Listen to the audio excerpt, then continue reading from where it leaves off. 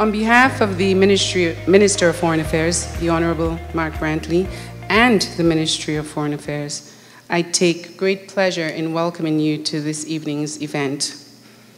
This is an important part of the activities of our diplomatic week, and we are pleased that you are present with us. I guarantee that you will not regret your decision to be here, because tonight we will hear from an eminent daughter of the soil, who through her scholarship and aptitude has much to impart to all of us. This morning we heard of the benefits of diplomacy, both multilateral and bilateral, and the importance of effective dialogue. We also benefited tremendously from the excellent presentations offered by panelists from various areas of expertise. Tonight, we are privileged to hear from Professor Jessica Byron, who is the director of the Institute of International Relations at the University of the West Indies, St. Augustine campus. Previously, she lectured at the Mona campus, ultimately becoming the head of the Department of Government, University of the West Indies, Mona, and then visiting professorial fellow for 1 year at Salinas, Mona. She studied at Cave Hill and St. Augustine campuses of the University of the West Indies before doing her PhD at the Graduate Institute of International Studies, University of Geneva in Switzerland. Before teaching at the University of the West Indies, she worked as a Foreign Service officer with the government of St. Kitts and Nevis and with the Organization of Eastern Caribbean States, and then lectured at the Institute of Social Studies in The Hague, the Netherlands. Professor Byron has published extensively on Caribbean, Latin America international relations and on small states and territories in the global political economy.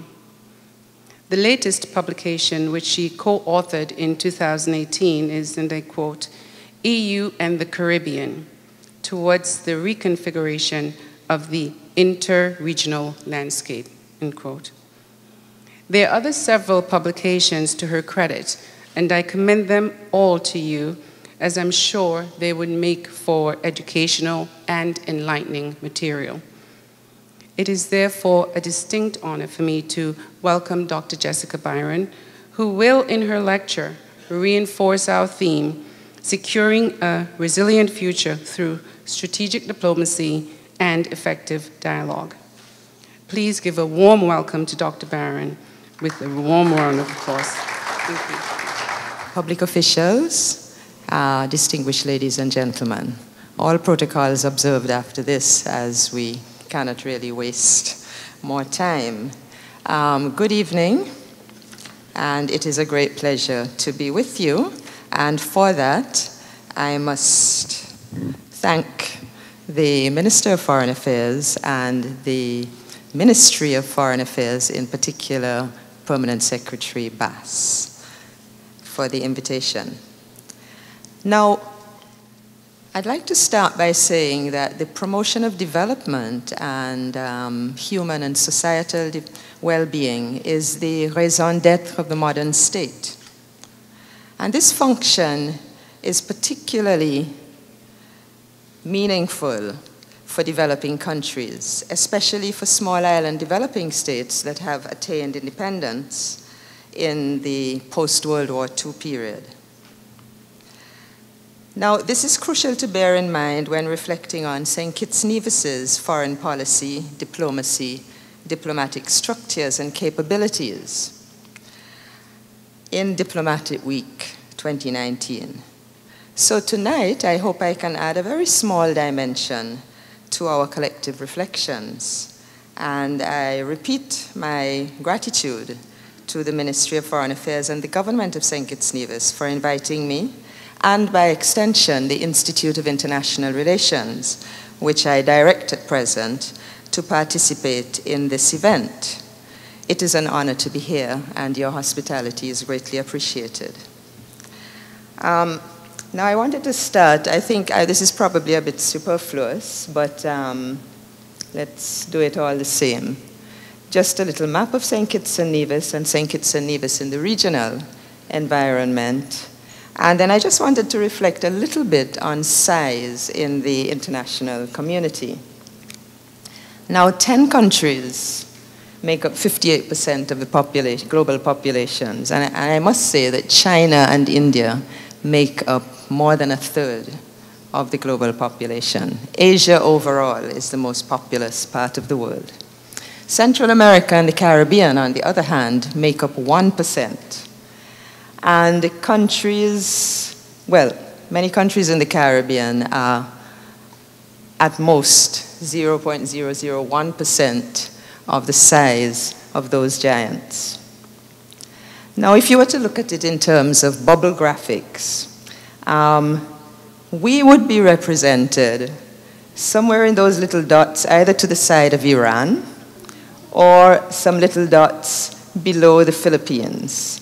Those would represent the bubble sizes of a country such as St. Kitts and Nevis or the other countries in the Eastern Caribbean. We need to bear this in mind when we are thinking of how to use diplomacy to make an impact and to be visible on the world stage. Okay, tonight what I want to do is give some reflections on sustainable human development and its specific relevance for SIDS, small island developing states, and for the Caribbean SIDS. Resilience and vulnerability and the discourse around those concepts and their relevance for the Caribbean, and the resilience dimensions that are particular to St. Kitts and Nevis as we seek to implement these sustainable development goals. Now, at the special request of the Minister of Foreign Affairs, I'm going to try to say something about the blue economy, which is indeed an important topic. And I will end by just making a couple of comments on foreign policy and diplomacy as supporting pillars for implementing the SDGs and for reinforcing our resilience. Now, development paradigms have shifted considerably during the last 50 years. They have been, now, and as we struggle to understand and cope with the environmental, socio-political, economic, and economic turbulence, of the late 20th and early 21st centuries, we will notice that development has been more and more focused on sustainable human development. That is, balancing economic growth with human welfare and with the protection of the ecosphere, which is essential for the survival of all living things. Now, this framework, which was championed by the United Nations since the late 1980s, has influenced the development thinking of individual states and societies. I just want to mention on this screen the commitments relating to small island developing states. The Barbados Program of Action back in 1994, the Mauritius Strategy of Implementation in 2005, and the Samoa Pathway, which was adopted in 2014, and which focuses on building resilient societies and economies in small island developing states. Now, the Pathway document was the SIDS contribution to the consultations leading up to the post-MDG development framework. And the Samoa Pathway focuses not only on building resilient economies and societies, but on the indispensable role of the international community in supporting the local and national efforts with development cooperation programs. So the efforts of the Caribbean and other small island states fall within this broader paradigm of human development, and I'm going to just again refresh your memory with, first of all, the development agenda that we had from 2000 to 2015. I don't think I need to spell out the Millennium Development Goals. So let us focus on the successor framework which we have adopted post-2015. The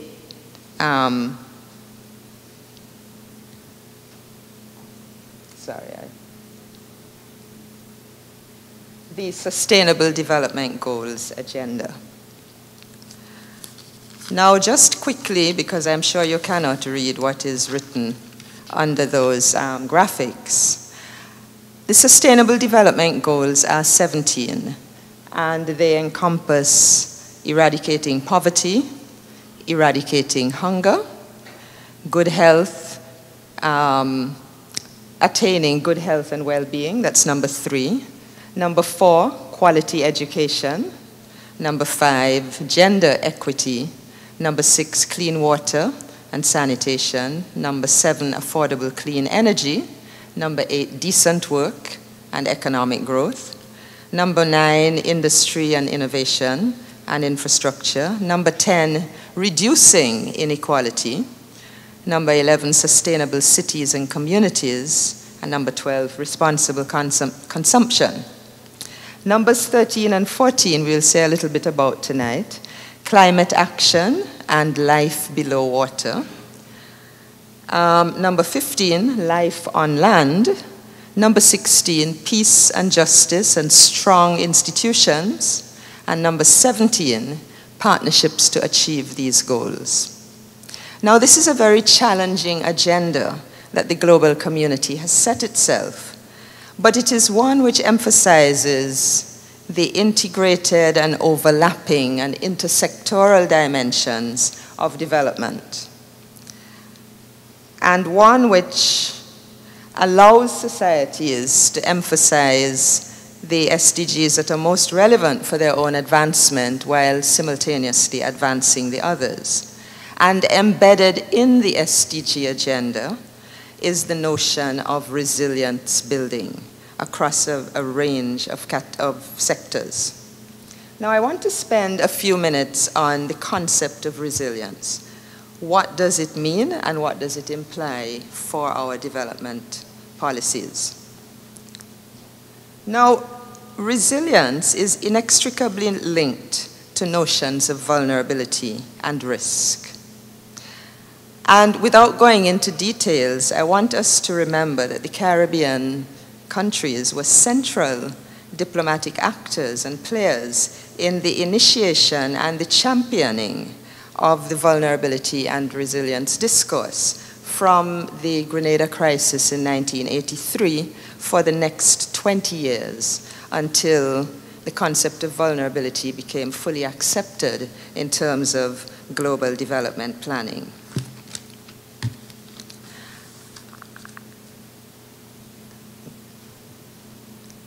Now, let's just speak a little bit about what these mean. Vulnerability means, of course, susceptibility to risks and threats to economic, environmental, social and political security and stability. And all states are vulnerable to varying degrees. Resilience, on the other hand, means the extent to which a country can withstand or recover from external shocks, largely through good policies, strong institutions, and forward planning.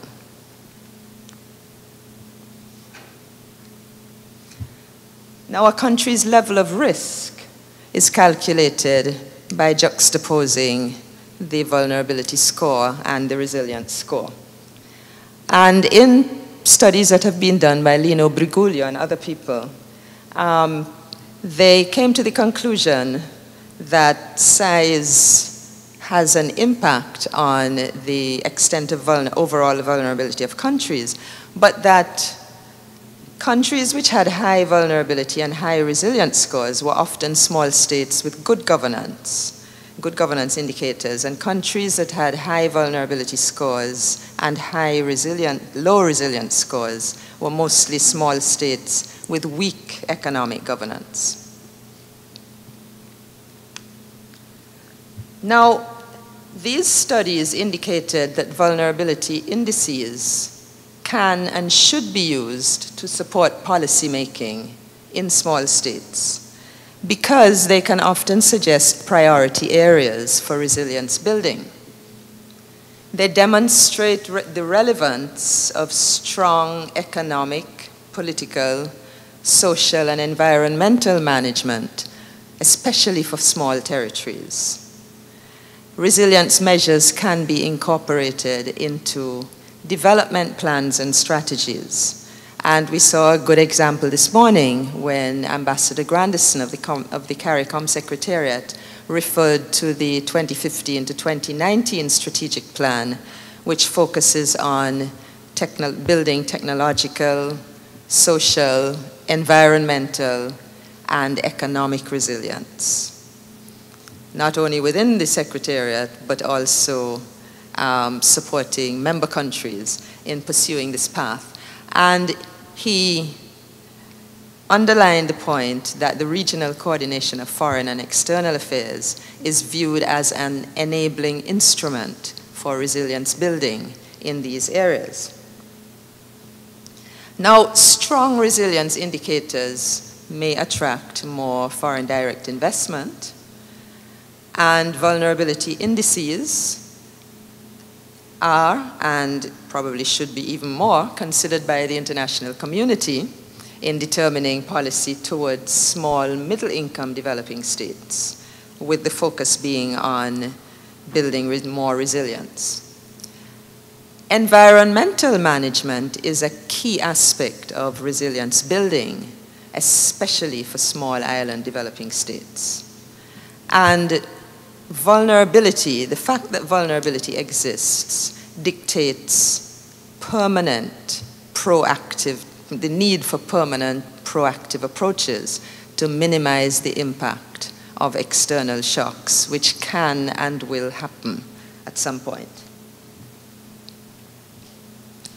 Now, there are critiques of this paradigm, but nonetheless, it has influenced policy formulation to a great extent, both in the Caribbean and in the Pacific and other small state jurisdictions since the early 1990s.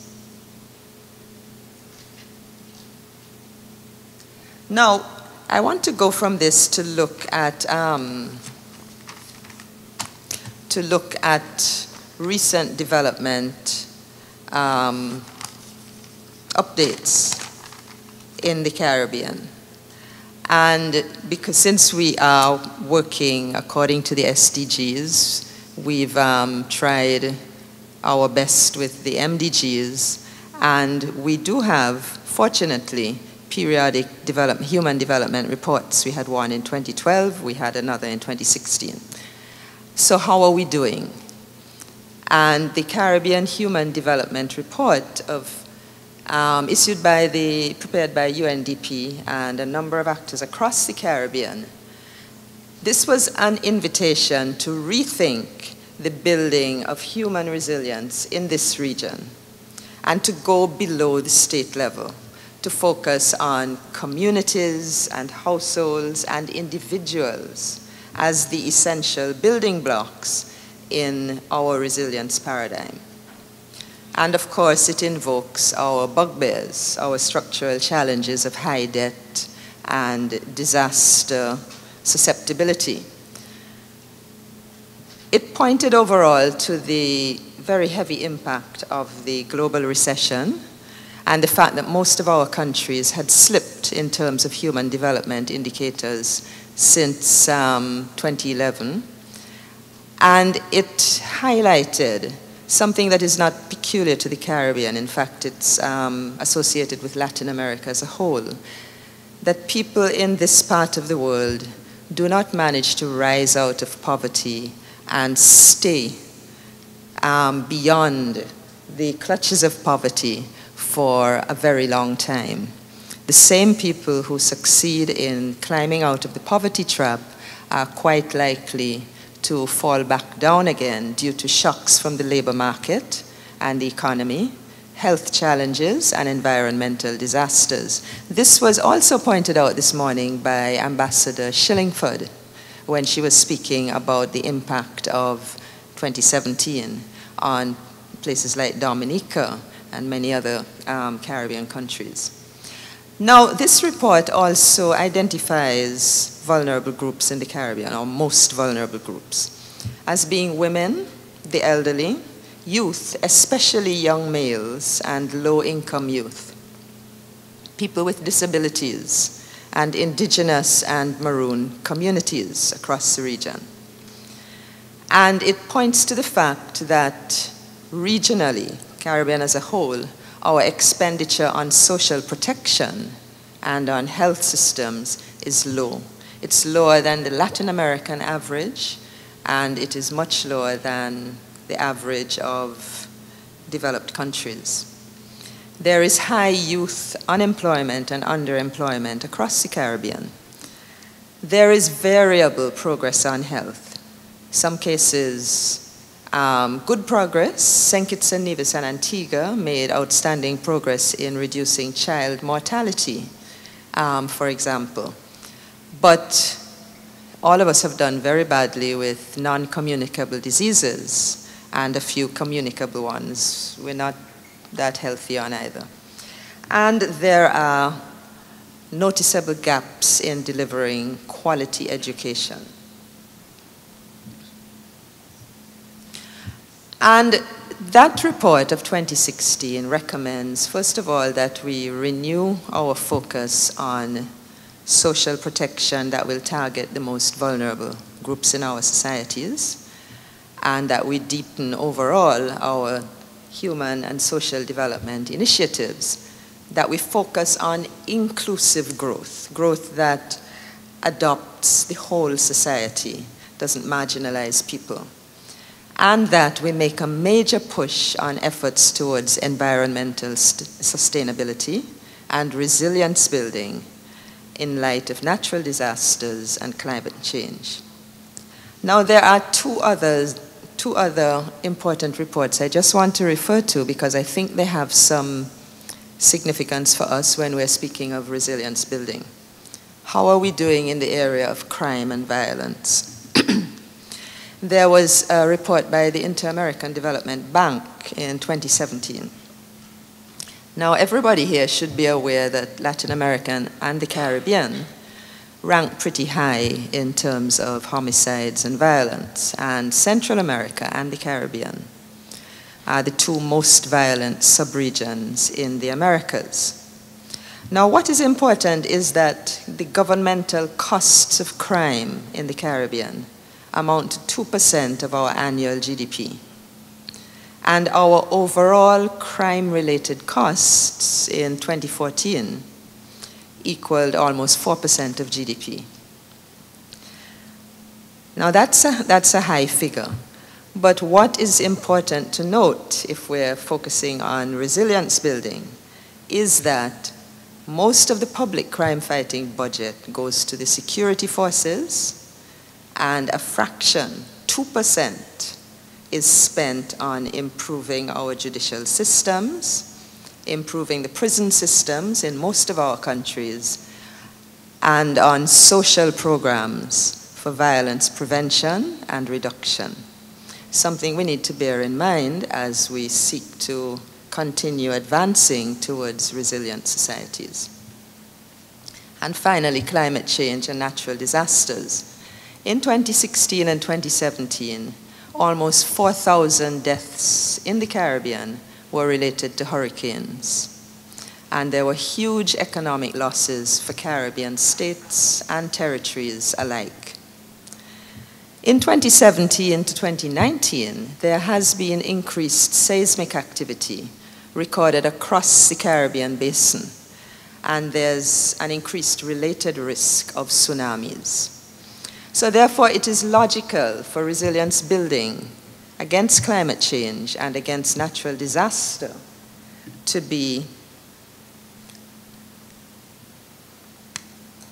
an ongoing feature of Caribbean regional and global cooperation agenda. In this, it's important to recognize the crucial role of regional cooperation and regional agencies. And it's important also to recognize that we can't build resilience against natural disasters without building our local democracy networks, having large-scale community participation in agenda setting, in budgetary decision-making, in agreeing to evacuation procedures, and we need to continue public education on things like building codes and things like not building too close to the coast or cutting down the forest so we get landslides and the houses tumble down off the mountains, and other public education that will strengthen resilience and good disaster management. Now, resilience building and St. Kitts and Nevis.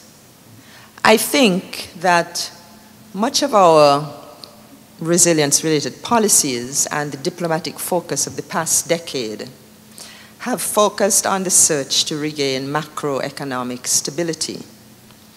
And our diplomacy has been extremely energetic in terms of negotiating economic and financial resilience building in the transition away from sugar production.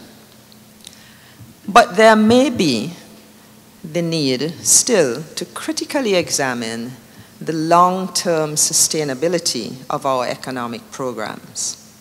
There is certainly always the need to continue diversifying economic activity and growth patterns, placing the emphasis on sustainability and resilience building against the many risks that we face. We are extremely small. We have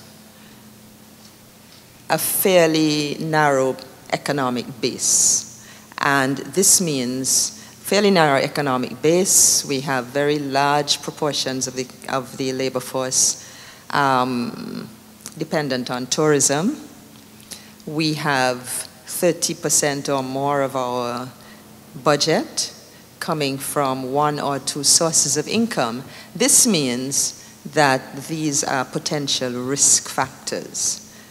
And so, diversification, prudent fiscal management, strong governance of the country's economic assets, and a focus on transparency and accountability to the population as a whole are crucial for economic resilience building. Now, also, resilience building has both internal and external dimensions. I know that we are thinking primarily in terms of the diplomatic thrust this week, but resilience building starts within a society, and the drivers of the process are undoubtedly the strength of its institutions and our governance processes. So, social stability and cohesion are an essential ingredient of resilience, and our institutional strength, our national institutional strength and our social strength must be the starting points of our quest to have a truly resilient country.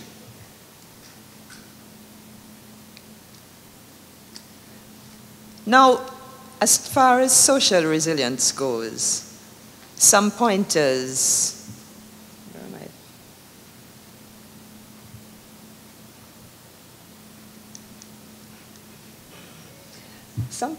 for resilience building in St. Kitts and Nevis would be, of course, some pointers for institutional deepening and governance. First of all, making our consultations on development directions as broad-based as possible. encouraging inclusive decision-making based on the participation of non-governmental actors, including the private sector, community organizations, youth, civil society groups of all kinds, and the diasporic community, who contribute significantly to household welfare in our society.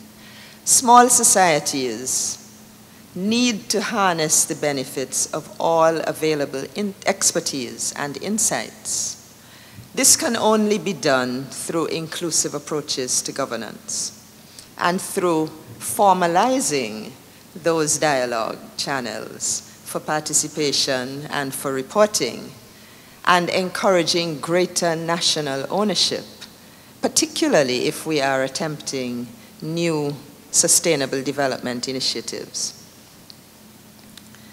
Another direction that can be useful is to explore international best practice, including from other small states, in terms of governance frameworks for sustainable management of development programs and for precious economic and environmental assets. Strong legislative frameworks and accompanying regulatory guidelines and agencies are essential. Now, this is emphasized in all of the recent environmental reports for St. Kitts and Nevis that I have been able to access, which spoke of the need to update much of our environmental protection framework and the need to underpin legislation with regulations and guidelines, and the need also to strengthen our enforcement in several areas, and the need to increase public education. Now, as far as social resilience building goes, there were crucial pointers in the Caribbean Human Development Reports that I mentioned. And all of them, this needs to be addressed at the subnational, the national, and the regional levels, as is currently the case. Now, St. Kitts Nevis has a relatively good record in social protection programs on which we can build and expand the opportunities for most vulnerable groups. It is imperative, if we're thinking about resilience, if we're thinking about sustainable development, to focus on expanding possibilities for all of our youth, leaving no one behind. It is imperative to focus on quality education for a rapidly changing world in which none of the jobs that people have been accustomed to doing might be there for much longer.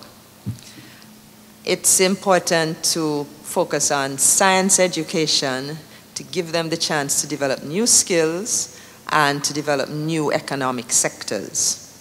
It is also very important in order to build social cohesion to have parenting education and parenting support programs and community and NGO partnerships to support those.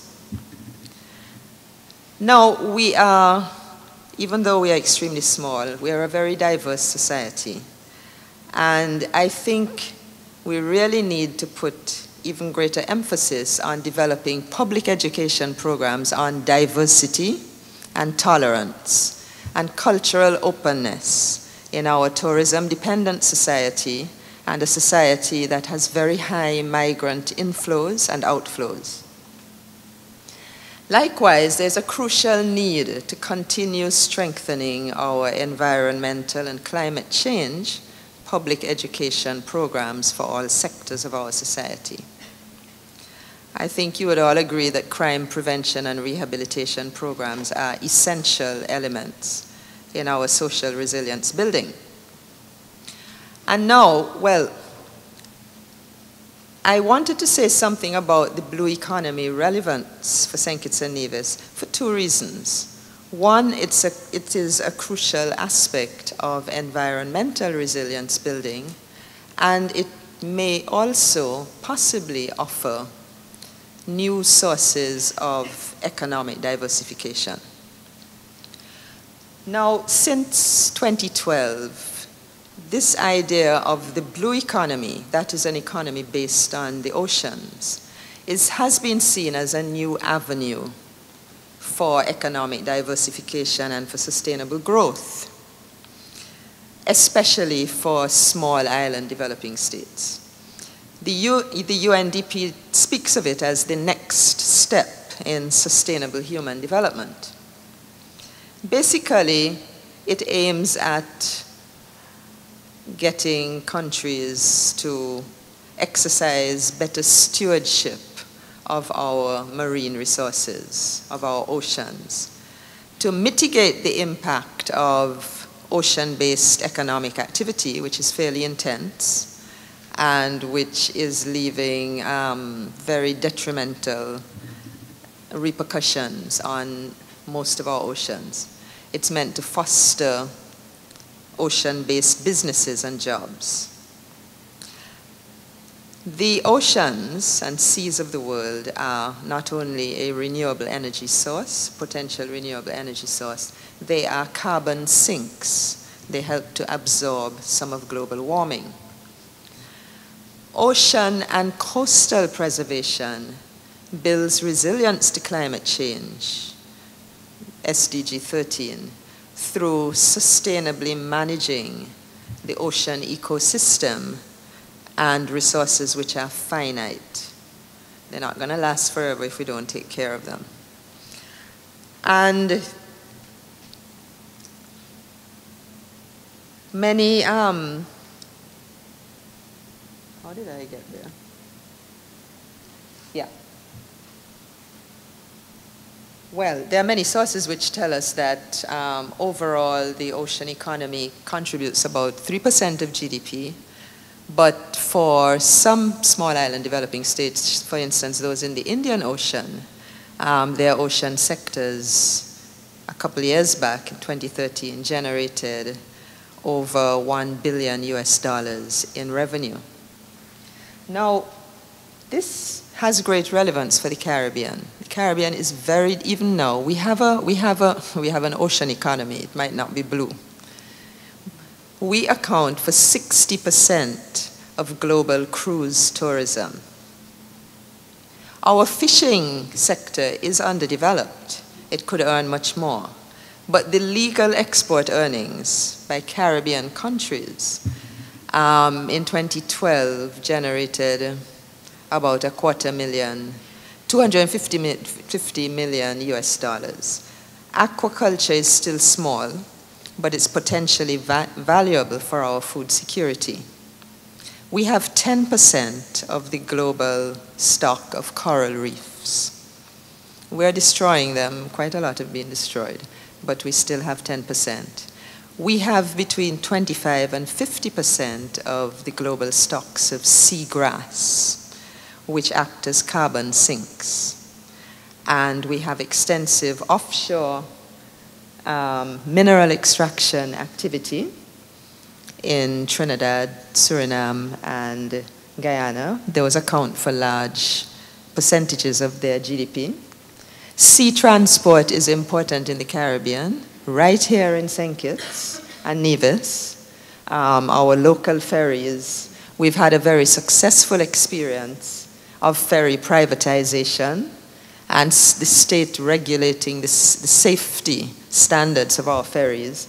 And this has generated another entrepreneurial opportunity and employment growth in the ferry sector.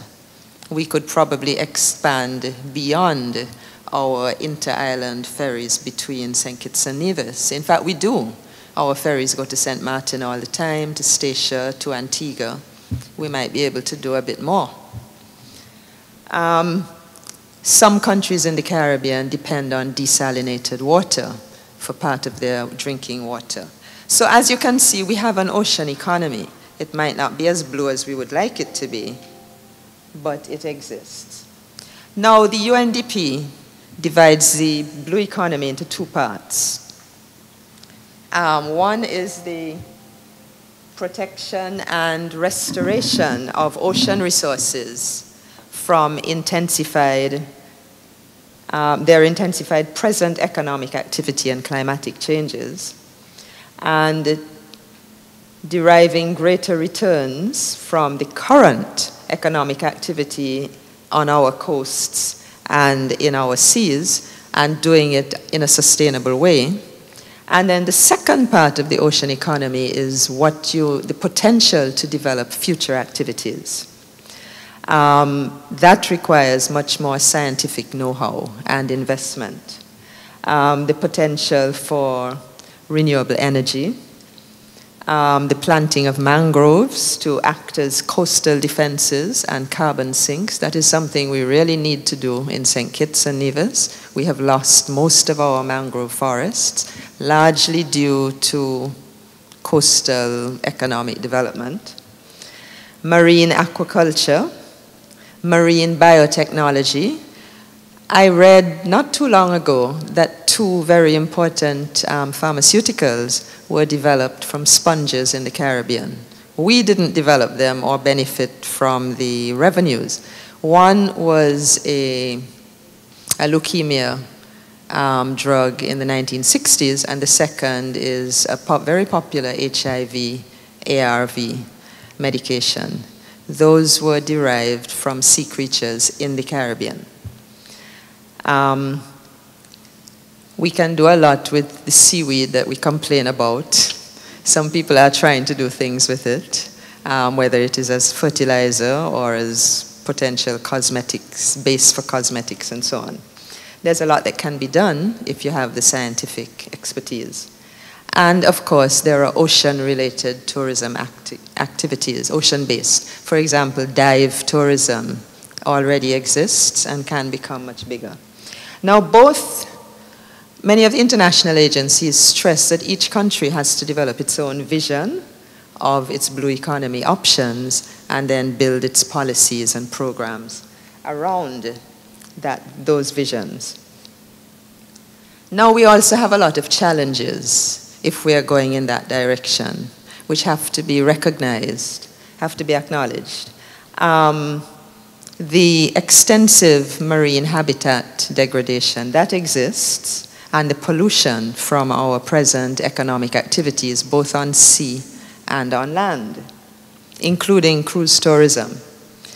We have lost at least 1/4 of our mangrove forests in the last few years in the Caribbean.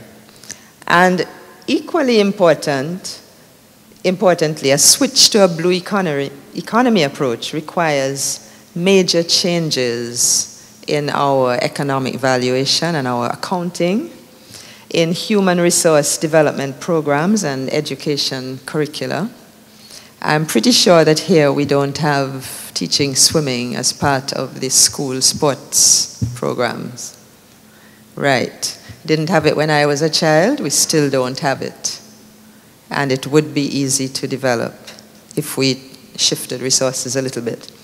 Training priorities, investment in new technologies, and the recruitment of new skills into the labor market, and massive public education programs. Now, all of this is a long-term path, and probably an expensive path, which means shifting resources from some other activities. But ultimately, the returns could be of inestimable value. Now, strategic diplomacy. Just a few pointers. I'm about to finish. I'll put you out of your agony shortly. Now, in the past, various small island developing states have shown intellectual leadership in the international community. When you're small, very small, you have to be agile, you have to be creative, you have to come up periodically with really good ideas that other people buy into. Malta is a good example. Malta championed the negotiation and adoption of the Law of the Sea Convention. Malta was again very proactive, and later on other small island states, in pushing for the United Nations framework for climate change, framework convention for climate change. And beyond that, the Caribbean with the vulnerability and resilience discourse. Yet, well, it's my opinion, some might disagree, I don't think the Caribbean has fully consolidated a new vision around which to organize our foreign policy. Now, there is one interesting example that I thought I would mention, which is the Pacific Islands' current attempt to reinvent themselves from being merely small island states to being large ocean states. This is their regional identity that they are now promoting, and this informs their current and probably will inform their future foreign policy. It will be a challenging concept to carry forward, but it is also a very interesting one, and it demonstrates intellectual leadership for very small countries. The Caribbean has not yet fully embraced the blue economy possibilities. One example of that is the fact that the Commonwealth has 9 action groups on the blue economy, and you have leader states in these groups. There is only one Caribbean country that has opted to be a leader in any of these groups, and that is Belize, which is a champion state in the area of coral reef conservation. Compared to that, 2 Pacific states are leaders, 2 Indian Ocean states are leaders, and 1 Mediterranean. These are small island developing states I'm talking about. And there is a Mediterranean one which is not developing but is a small island state. The Caribbean hasn't fully come on board with this initiative yet. Now, strategic diplomacy and effective dialogue.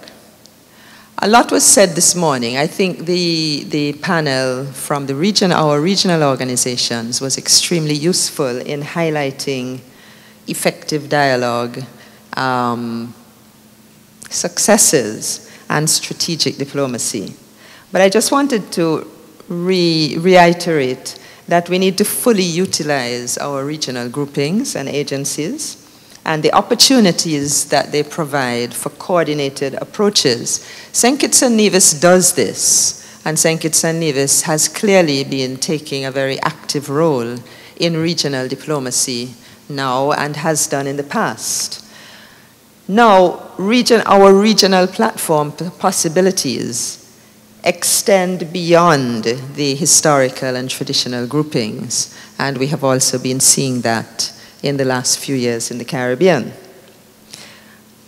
Also, strategic diplomacy means utilizing to the full the multilateral fora and identifying which forum presents the best possibilities for enhancing sustainable development and resilience in a particular area. There's a Commonwealth, there's ECLAC, there's UNDP, etc., etc., and in which one or with which organization can we develop and pursue particular themes.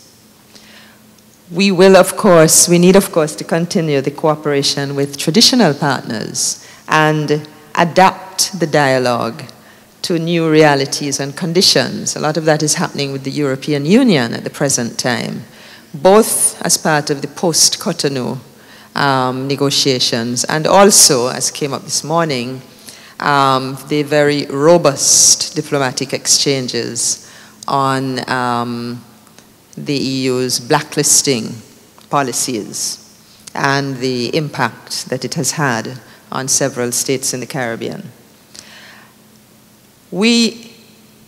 Strategic diplomacy means also continuing to explore South-South cooperation, which is increasingly important for all of us in the Caribbean, and exploring new alliances and relationships in a rapidly changing global landscape. The world looks very different from what it looked like at the beginning of the 1990s, and we have to recognize that and reconfigure our strategic diplomacy. Now, there are many types of diplomatic and dialogue partnerships, not all with states and not all with international organizations. There are many development partners. There are non-independent territories in our region and elsewhere. There are civil society organizations, businesses, philanthropic or faith-based communities, diasporic organizations, professional networks, and the list goes on. All of these have to be incorporated into our dialogue networks. Particularly for sustainable human development and for resilience building, a diverse mix of partnerships may prove to be very rewarding. And that concludes my remarks tonight. Thank you for your patience.